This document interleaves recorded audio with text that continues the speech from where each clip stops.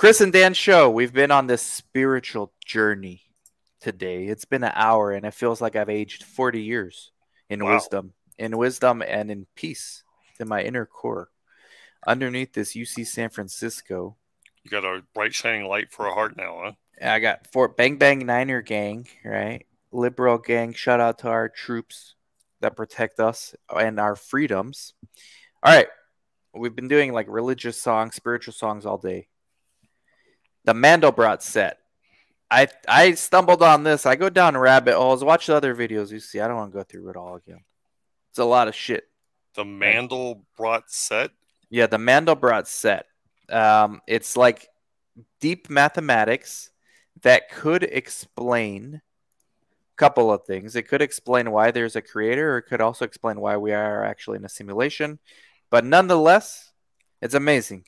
So this nerd is going to explain it in about 4 minutes. Okay, and I just wanted to touch on that. You said, because you didn't want to watch the hour video for us to do this, you wanted something short? I watched like half an hour of that hour video.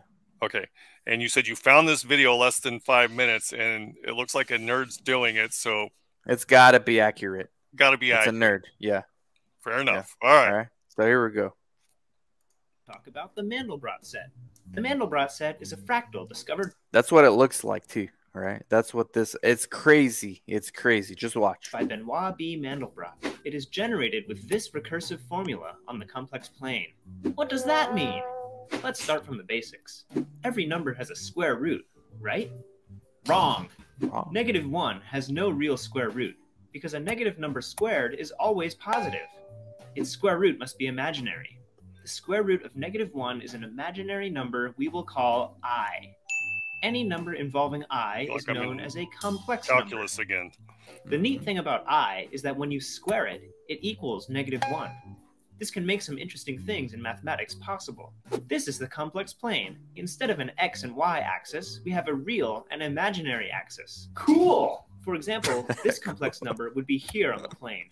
1.5 units left and 1 unit up. Mega cool! Oh, but it gets cooler. Remember our recursive formula from before? The C here represents a complex number. Let's use our good old friend, -1.5 plus I. Z sub 0 equals 0. Z sub 1 equals 0 squared plus C, which is our number. Z sub 2 equals that squared plus our number. That's -0.25 minus 2I. Z sub 3 equals that squared plus our number, which equals -5.4375 plus 2I. When we do this for a while, we can see that the number keeps growing and growing. It's therefore not in the Mandelbrot set. So we'll color it, a shade of blue. Let's try the equation with the number -1. Z sub 1 equals 0 squared minus 1. Z sub 2 equals -1 squared minus 1. Z sub 3 equals 0 squared minus 1. Z sub 4 equals -1 squared minus... Hey, wait a minute. We're going in a loop. That means -1 is a part of the Mandelbrot set. We'll color that point black. Now, what if we did this with every point in the complex plane, color-coding each point based on how fast the number grows? If the number goes in a loop, we color it black. Doing that, we get this shape. Crazy! The edges are kind of rough, though. Let's zoom in and see what this thing really looks like. Check this out. Look what happens once they zoom in.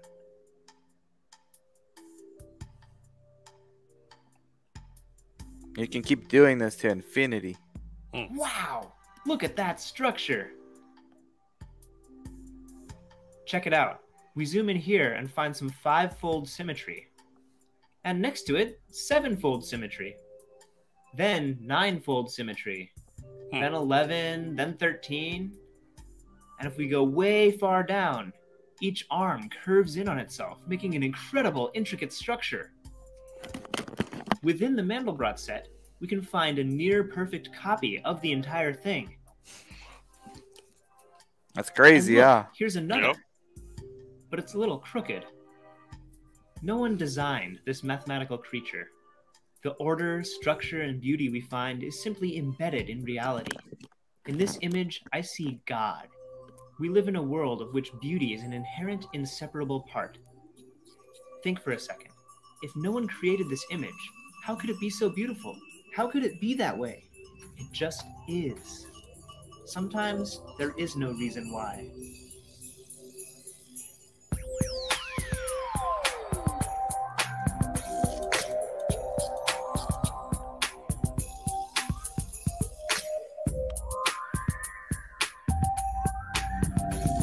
That's crazy.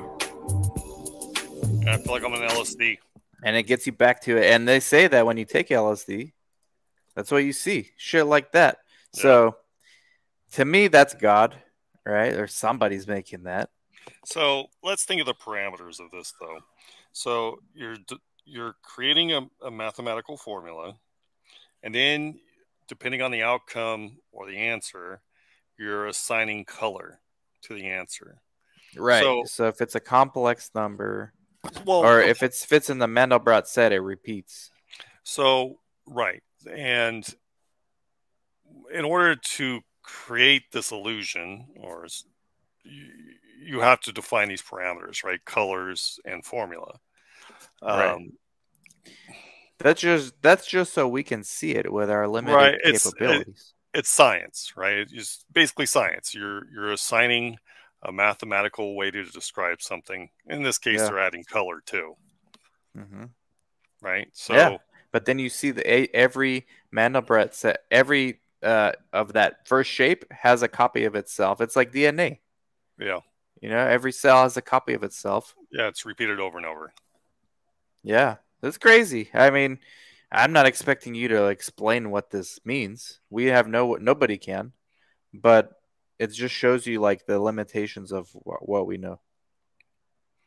Well, certainly when it comes to God or no God, and we know nothing, there's no way you can prove either. That's sure. There's no way. I mean, at least at this point. Yeah, you can prove that there is order within chaos. You can't prove there's a God, and you can't prove there isn't a God. Right. You can prove that there's order within chaos, or at least it seems to be. But yeah, that's about as far as we can prove. There'd be a lot of problems of the world would be solved if you could literally prove it 100% beyond any shadow of a doubt, one way or the other. This is God. Never. This is how you prove it, and this is the religion you have to follow. If you could prove it 100%, you would solve half the world's problems. What would be the purpose of living there? You know. What do you mean? What would be the purpose of living? I'm saying if you could do that, right, you would have no more religious wars. You wouldn't have the problems that are currently a huge problem in this country, right? Yeah, but why? What's the purpose? Like, to me, the purpose of living is to experiment and to discover. It's not to be told beforehand, this is everything you're going to do, and then you die. What if the purpose of living is to please your creator so you can go to heaven? What if that is the purpose of living, which is what the Bible says, right? You were put here as an image of God, right? Yeah. And you are to please him. Right? Yeah. And you please him by doing what he tells you to do. Right? And what if that is the purpose of living? It'd be a lot cleaner if you knew that was, what religion's right, wouldn't it? It would be clean. And that there is, in fact, a God, not a simulation theory. Yeah. Again, you would solve 80% of the world's problems. Unfortunately, we don't have that capability. Proving probably solve 100. You'd probably solve 100%.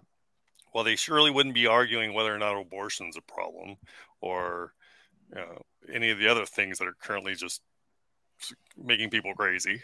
Yeah, but for the Mandelbrot set, back to the topic, the Mandelbrot set, for that to work, relies on imaginary numbers. So it means you cannot define those. Right. So that formula itself proves that you can't do what you're saying. Defining the parameters?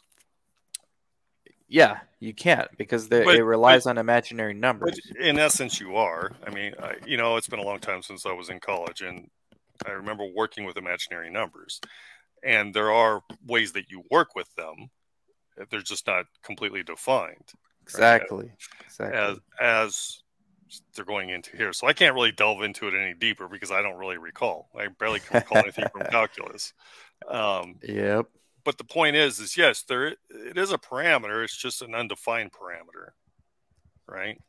You're working with an imaginary number. very Yeah, complex man. crap. I mean, I showed you this so that we can kind of see like we're barely scratching the surface of what's the reality, and even that relies on the use of imaginary numbers. Well, I certainly agree with your initial presentation that this either proves this proves that there is something else beyond us. I don't know if it Yeah, proves that without a shadow of a doubt, but I certainly think that's how you would explain this. I love Jordan Peterson when his whole concepts of order and chaos, because if you want to take God out of it, what this proves is that there, even in chaos, you can find order. Mm-hmm. And that's a much simpler pill to swallow than God to some people. So, Well, what's interesting about Jordan Peterson is, I mean, dude's highly intellectual, right? yeah, and he started off as an atheist too. Yeah, and he's now a Christian. He's a Christian, yeah, but he says there's value in all the religions. Yeah, he does. Absolutely. And I agree with him on that. I don't necessarily disagree with that either. Yeah. So, Well, anyways, God, no pun intended, we got to the God equation, guys. We found it for you. It's not all about reacting to Twisted Sister and Zero the Crooked. It's about showing you the God formula. So there you go. Interesting stuff. Don't say you didn't learn nothing from us. Around these parts, we learned. Got your learn on, huh? Catch y'all later. Bang, bang, Niner gang. Let's go. Bye-bye. Right. Bye-bye.